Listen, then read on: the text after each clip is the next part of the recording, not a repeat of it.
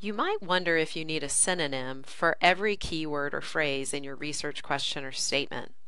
There are definitely some words and phrases that don't have synonyms. Look at the phrases on the left. Civil War, George Bush, and Niagara Falls really don't have synonyms, so you don't need to identify a synonym for these phrases. Since you are using phrases in this case, be sure to put them in quotation marks. Look at the keyword on the right, kid. This might be how we would search Google, and we would definitely find plenty of results. But when we're looking for books or articles, we need to consider how the author of a book or an article would write. What words would they use? A scholarly article author likely would not use the word kid, but he or she would likely use synonyms like child or youth or teen or adolescent. One final tip.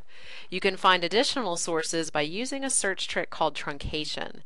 If you take the root of a word like teen and put an asterisk at the end, you will retrieve results containing the words teen, teens plural, teenager, and teenagers plural.